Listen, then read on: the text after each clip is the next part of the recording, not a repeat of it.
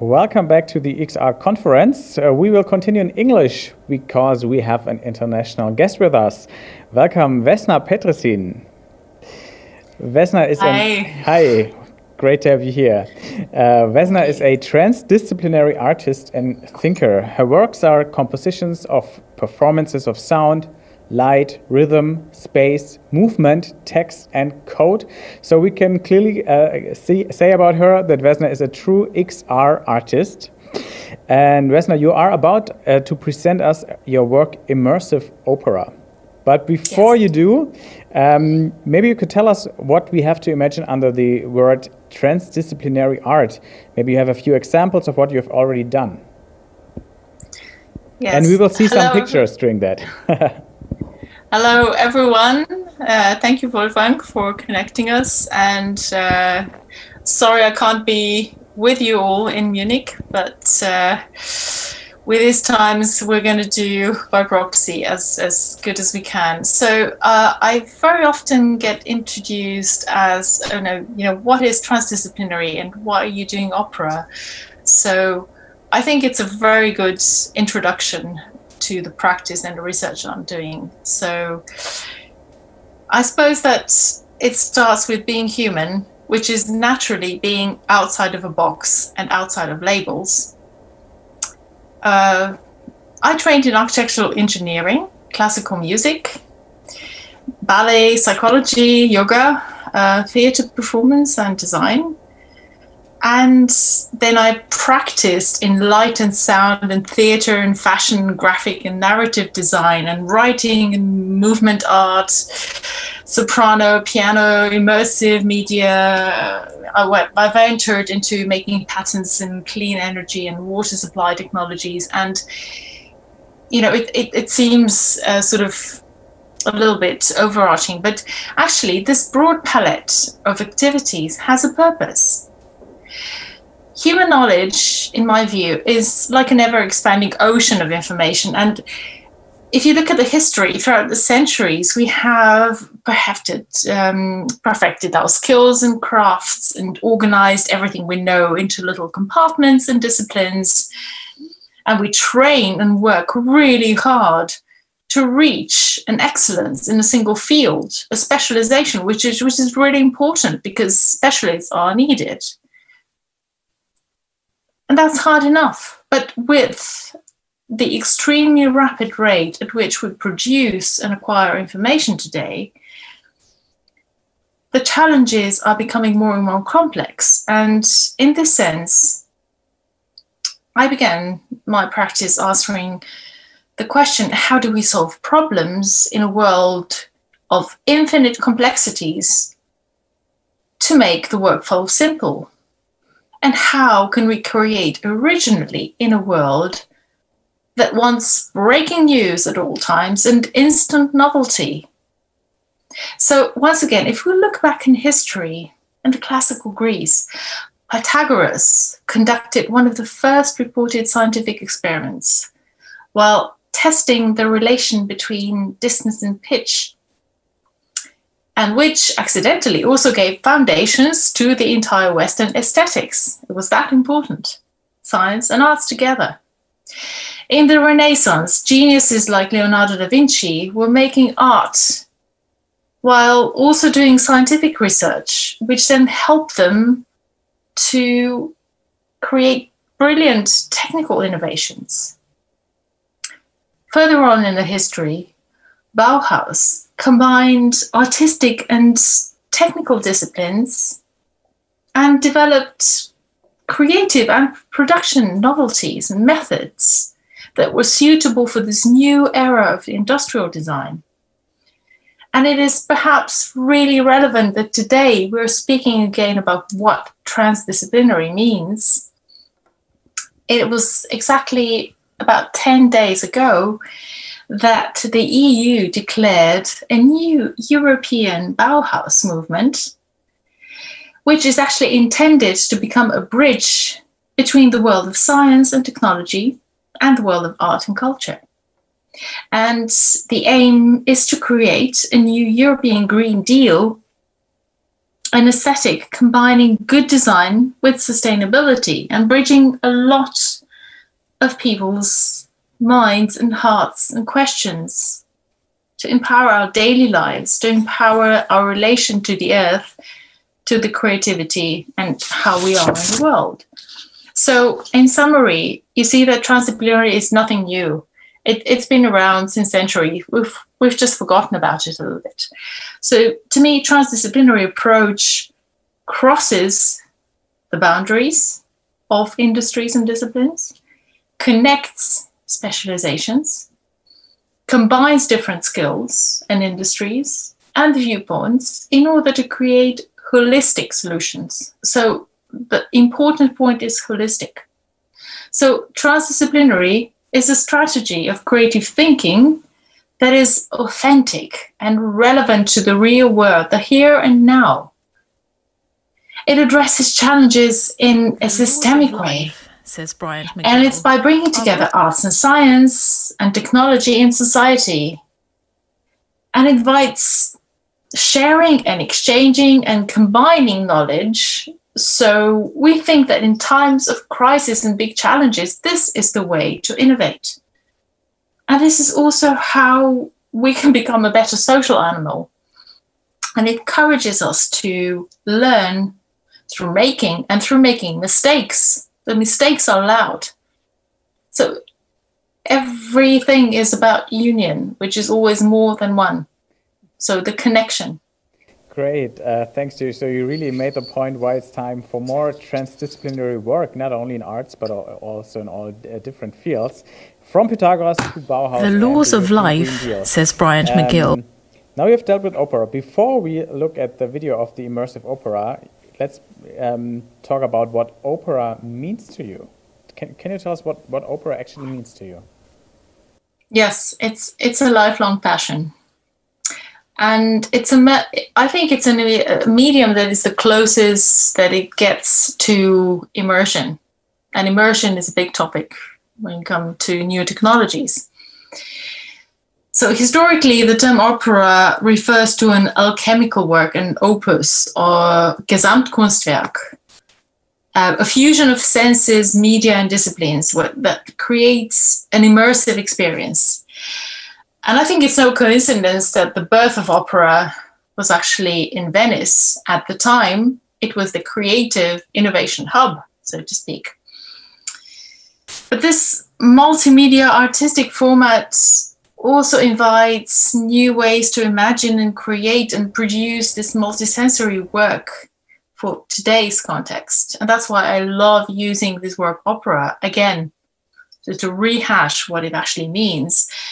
Because today we produce, as creators, as consumers, we do a lot of multimedia content and formats, but it's still really challenging to engage the audience in real time. And especially now when we have all these constrictions of social distancing. So therefore, I think that the technical as well as the creative challenges are perfectly suited to fall under this umbrella of an opera. And this is interesting because in my practice, of course, it helped me experiment with commercial, artistic, educational, meditative, and well-being experiences that I created for clients, which I can then offer to the audiences today. And this brings, in our world of a fast-changing need for connection, need for learning, need for saving the environment, really impacting new ways of engaging with the world, and also new ways of having fun and getting together. There must be a connection. There must be a new format. There must be a new way to connect, to present, to promote. So I suppose that creative content today can be experienced, as I love to say, outside the white cube of a gallery. And we can see creative content outside of the black blocks of a theater. So beyond these experiences, our instruments that were, even my instruments were traditionally piano, plaster and paint, but I had to integrate pixels and voxels into that as well. And this makes it more appropriate to address experiences, especially today when we have to connect in multiple ways to create new sense of communities of experiencing together, or whether it's for commercial purpose or artistic purpose. So my challenge is actually to respond to these the fantastic range of new media technologies.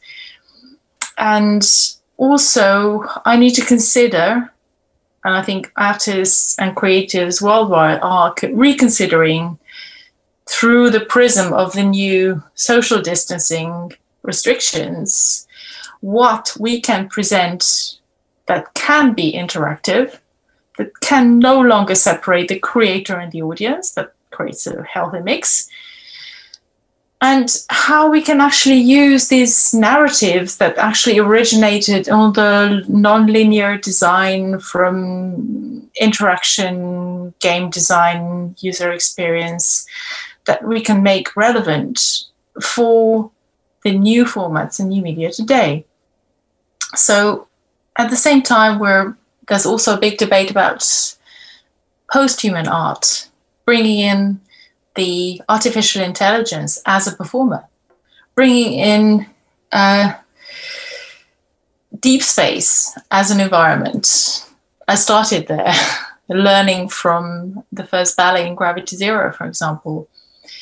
And I think that the performing arts experiences that I used as the platform to experiment with and to demonstrate how these new formats can be developed and how they can be developed and presented to a range of industries really focused on immersion, embodiment, sound, movement, visuals, haptics. They wanted to be combined, they wanted to be integrated, just like the old rituals, just like old alchemical works. And I basically like to call my creative research and practice an immersive opera because exactly of this synergy and this allowance of media and senses to come together in new ways. Great. I think that was a very good teaser for what comes now, because now we have a look at the immersive opera that you just talked about, why you think that it's time for such an artwork. Let's have a look together. The laws of life, says Bryant McGill, are written into every atom, molecule and heartbeat. We are immersed in the sweet law of unfolding mystery called life. Hello, my name is Vesna, and in the next couple of minutes, I'm going to show you how I develop my multimedia artistic research and practice, what drives me to create immersive opera, and share my inspirations so you can perhaps use them in your practice. In my work, I'm trying to take the audience on a journey from micro to macrocosm, from the beauty of science to the forces of nature beyond human control. The inspiration comes from the idea that we inhabit an endlessly rich universe in which matter is information, constantly transforming. In physics, it is said that the particles of matter assume and maintain coherent shapes as a function of specific interference patterns, with the shape effect of overlapping harmonic vibrations, like music. The focus of my practice is on cymatics, a science of the impact of sound to the shape of matter, particularly fluids. Goethe refers to architecture as crystallized music. In architecture, geometry is considered to be rhythm of numbers in space, while music is rhythm of numbers in time. Universe is an instrument responding to vibration frequencies of sound, movement, color, structure. Even solid structures are essentially different densities of energy, continuously reshaped by frequencies of forces and fields. All matter is information. There is no empty space, even in vacuum. Every point in space or structure in time is like a fluid that is transformed by the vibrational energy of our thoughts. This brings an understanding that we are never separate from the environment, that human mind and nature are connected, and that these connections can expand through our creativity and imagination. In media technology industry, live augmented performance art is valuable for technical development, since it is often still challenging to engage the audience in real time. But this also pushes artists to imagine, create, and produce work in new ways that are suitable for immersive, multisensory, responsive, nonlinear narratives. Immersive media opera is a format I developed so I could bring together all my background in creating experiences. As a performance artist, writer, light and media artist, filmmaker, composer, vocalist, dancer, director. The term opera refers to an alchemical opus, work, Gesamtkunstwerk, where a fusion of senses, media and disciplines creates an immersive experience. So what is immersion? You recognize that feeling when you're lost in a game or a piece of music? When whatever's going on around you seems less real than what you are experiencing. Immersion is a full body and mind sensation of being present in an environment. A feeling of being in place with all our senses engaged. We construct our sense of being in space, either virtual or physical, through vision, sound, proprioception, that is sensing the position of our body in space, and kinesthesia, that's the sense of body in motion. In psychoanalysis, any virtual world generates a kind of a proto-psychotic immersion into an imaginary universe unconstrained by the real. Immersion is therefore an alternative reality where reference to the real is no longer relevant.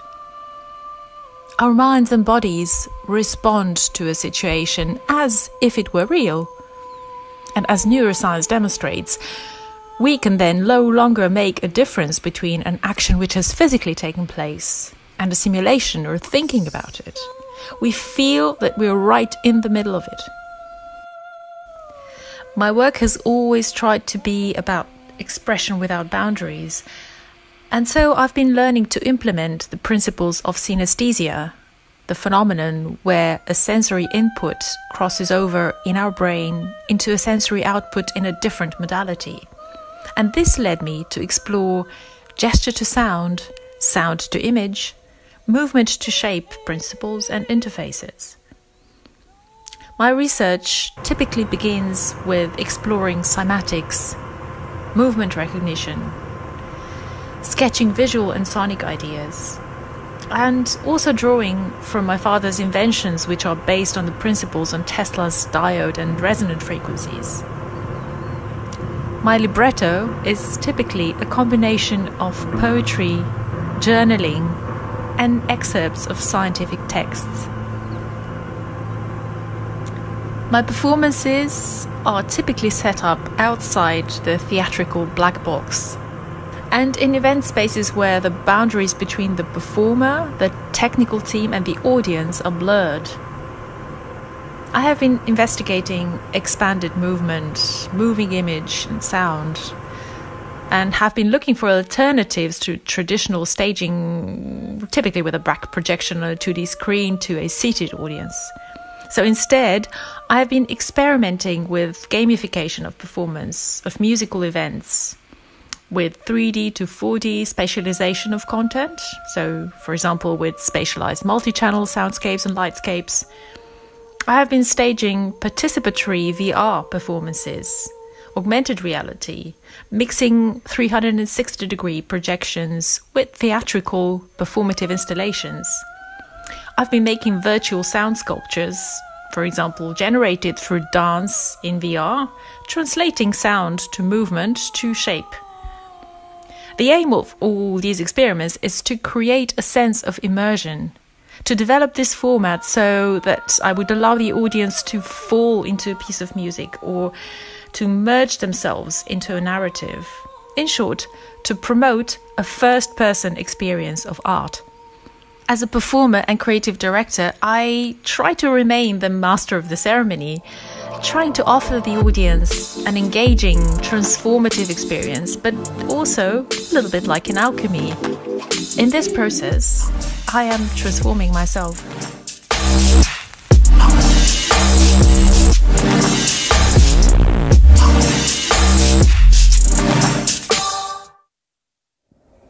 The laws of life, I can just repeat this. Thank you, Vesna, for this presentation. Atom, molecule, and heartbeat. That was really impressive. Now, before we close it, I have to tell you that we could have done this talk in German as well, because Vesna speaks perfectly German, but we did it in English because immersive worlds should be international. Thank you, Vesna. And maybe you can tell us, for the closing, for you as an artist, the pandemic situation might be hard. Where can we see your artworks in real life in the coming weeks or months? Are there any chances to get this immersive feeling without a digital connection somewhere?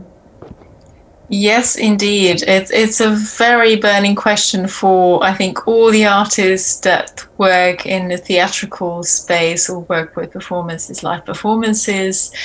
And it's also a question for all of my students worldwide, because, you know, teaching performance, theatre, orchestral composition is difficult, but we are finding new ways. So one of the things that I'm trying to set up is a practice and an atelier in Munich, in the Ruffini house. There are a couple of online performances coming up, and the rest is basically online. So I am a nomad, which is a difficult definition these days, because I used to be based between London and Berlin, and having a beautiful collaborators seat in Amsterdam as well. You know, working also in the States and in Australia, but we are just basically waiting for all the restrictions to be lifted in order to be able to travel. However, I think there are new ways, and there are new ways of engaging, and augmentation of performance is one thing we can learn from. It's one technology and format we can all learn from. So publications can be augmented. If you have a book, you can have an AR experience. You can talk online, you can perform online. It's not just on Zoom. There are many, many different ways of engaging interactively in a performance space across continents. And I will be keeping you posted on all that. In the meantime, perhaps, just get in touch on LinkedIn or on my Discord channel, and I'll be very happy to set up any Q&As, Feedback Sessions or Brainstorming. Und ganz schöne Grüße an München. Es tut mir leid, dass ich nicht anwesend sein kann, aber bald. There will be next changes. Nach der Corona-Sperre, ne? Genau. Thank you, Vesna. So everybody, look her up. Vesna Petresin, connect on LinkedIn and get in touch with her and follow her work. Thank you very much for this short but deep dive into your work and the world of transdisciplinary art.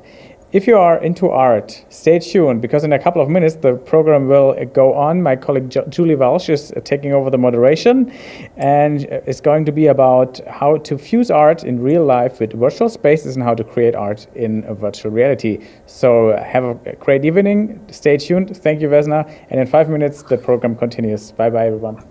Danke, Wolfgang. Ciao. Grüße an alle.